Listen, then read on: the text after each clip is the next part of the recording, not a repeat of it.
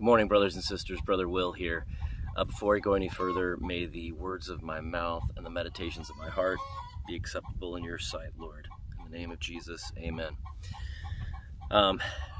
Sorry, I was trying to give the chickens their moment so that I could do this video under a little quieter circumstances, but we just got a lot of hallelujahs and amens over here from the peanut gallery of chickens.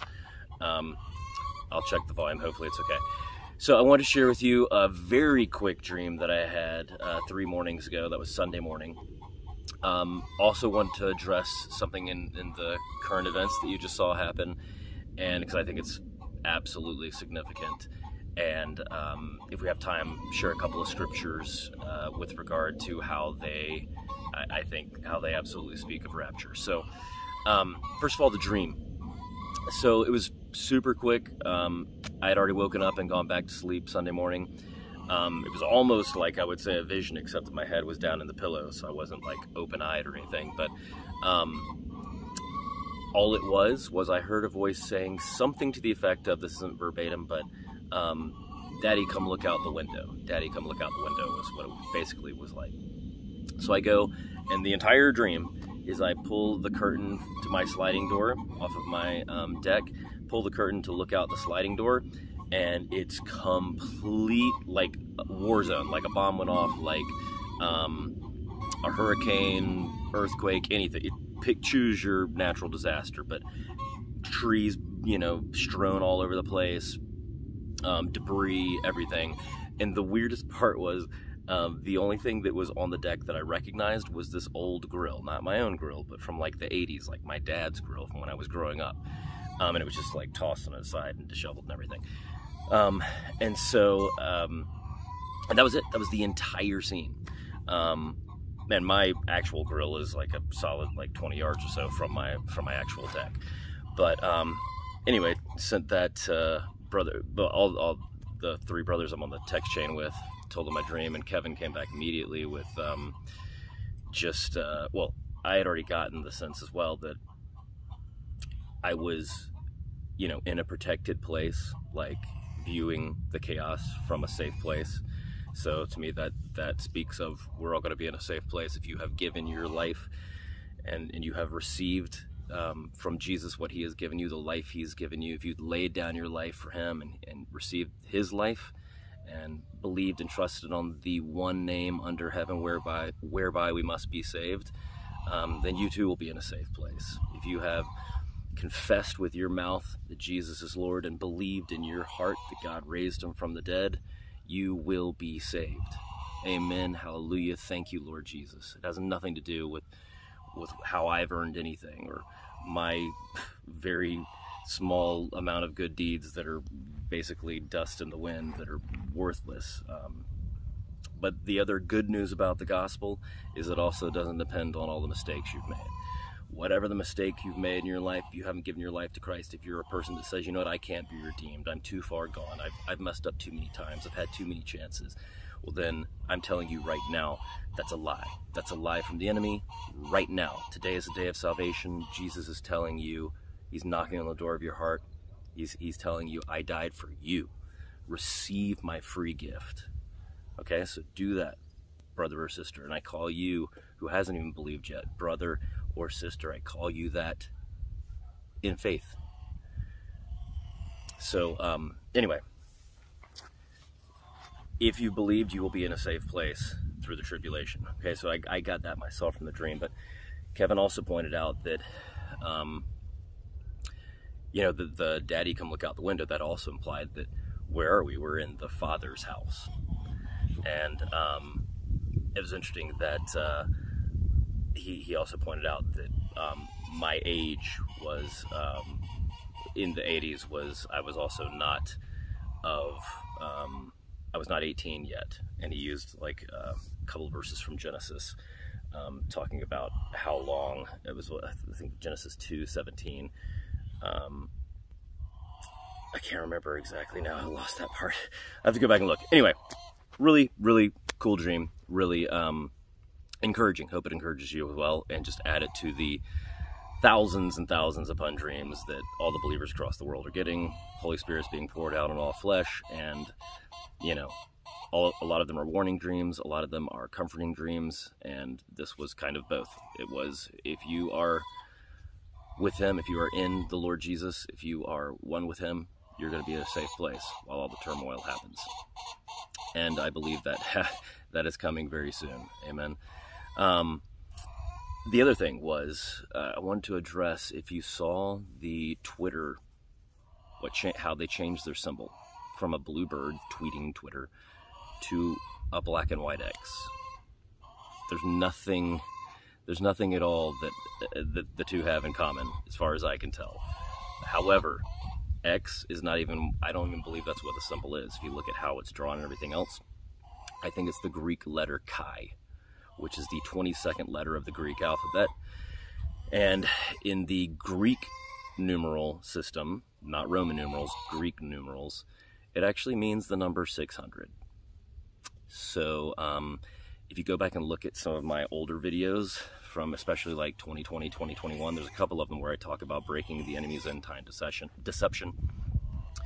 And I talk about where John says the number of the beast has to be calculated, and that it is 603 score and 6. You have to calculate it. I don't think anyone's going to be walking around with the numbers 666 on their forehead ever. I think it's going to be a symbol, something that is a little less obvious that you're going to have to, as John says, calculate. So, not saying Twitter is the number of the beast, but what I am saying is that that number 600 is significant. Also, the 22nd letter of the Greek alphabet, I believe, is also significant, because 22 is a number of chaos. A lot of the evil kings in Israel's past reigned for 22 years. One of them reigned for a lot less, but he was 22 years old. So we have this kind of, and by the way, some people like to say that Xmas, like that, when the secular culture calls Christmas Xmas, that, they're saying that it's Christ, it's the Greek letter for Christ. Well, we know that the name under heaven whereby all must be saved is Jesus, the Christ, Yeshua HaMashiach. We know there is a false Christ, because Christ means Messiah. We know there is a false Messiah coming into the world that's going to deceive the whole world, right? Except for you tribulation saints who are left, hopefully watching this video and encouraging you as well. So I believe there's the 22 number, because the 22nd letter of the Greek alphabet. I believe chi, again, it's the 600th. It represents 600 in the Greek numeral system, and then also in the Illuminati. I found that at the 17th, whatever they call them, when you're 17th degree or whatever, there's this whole ceremony where they cross white and black cords. And if you look at the Twitter, it's a white and black X, and they cross those cords, and it means like transformation or something. It's a big deal to Freemasons and Illuminati and that sort of thing. In addition, I found that X is big in the Egyptian false gods, where they, the pharaohs, when they died, they had their arms crossed, and the whole X is over their eyes and everything else. So I don't, who's to say what it actually means? I just know that there's a lot of bad possibilities. And given, that it is a big cultural part of this world, the whole social media and everything else, doesn't surprise me. So I just wanted to call your attention to it. It's not some random X. And even whatever they tell you that it means something a lot deeper and a lot more sinister, I guarantee you that. So, yeah, just wanted to bring your attention to that. And then finally, this is another scripture that the Lord had been laying on my heart, which kind of goes with Titus 2:13. Let me just read Titus 2:13 to you again, because I know Brother Chad and several other watchmen quote this a lot. Looking for that blessed hope. Actually, let me back it up a couple of verses just so we can get the full context. Titus 2:11. For the grace of God that bringeth salvation hath appeared to all men, teaching us that, denying ungodliness and worldly lust, we should live soberly, righteously, and godly in this present world. Looking for that blessed hope and the glorious appearing of the great God and our Savior Jesus Christ, who gave himself for us, that he might redeem us from all iniquity, and purify unto himself a peculiar people, zealous of good works. So again, redeem us from all iniquity. If you have put your faith and trust in the Lord Jesus, all of your sins, past, present, and future, have been redeemed, paid for, covered by his blood. If you haven't believed on him yet, all of your sins will be paid for and covered by his blood the moment you believe, the moment you put your trust and faith in him. But anyway, blessed hope. We've heard that a lot of times. And the scripture that the Lord's putting on my heart that I went and looked up, and I shared this with Brother Kevin as well, Proverbs 13:12. Hope deferred maketh the heart sick, but when the desire cometh, it is a tree of life. And so we know there's a lot of us that have been watching and waiting for several years now, and our hope may seem like it has been deferred, but we have all the more reason to hope this week, today, tomorrow, every day coming up, because it's not going to be deferred. It's not going to be deferred, and the end result will be a tree of life. And Kevin pointed this out. This is amazing. So tree of life, it's mentioned 12 times in scripture, and it's interesting that it's mentioned 12 times because of this verse I'm about to read where it talks about the number 12 with regard to the tree of life. But in the last chapter of scripture, Revelation 22, and he showed me a pure river of water of life, clear as crystal, proceeding out of the throne of God and out of the Lamb. In the midst of the street of it, and on either side of the river, was there the tree of life, which bare 12 manner of fruits, and yielded her fruit every month, and the leaves of the tree were for the healing of the nations. So again, the tree of life, let me read it again in context with this, Proverbs 13:12. Hope deferred maketh the heart sick, but when the desire cometh, it is a tree of life. And what is that desire? What is our hope? The Lord Jesus himself. Amen. Thank you, Lord Jesus. You're coming for your people. And when you do, it's going to be a tree of life for all eternity, for the healing of the nations, brothers and sisters.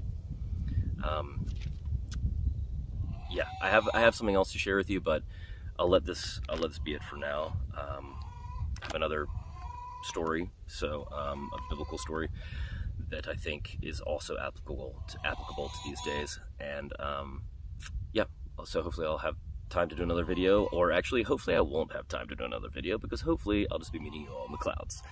But anyway, be blessed, be encouraged. Thank you for all of your encouragement to me in the comments, and yeah, each one of you is such a blessing. I look forward to dining with you all at the wedding supper of the Lamb, at the banquet, at the Master's table, and may the Lord bless you and keep you. Until then, may the Lord make his face to shine upon you and be gracious unto you.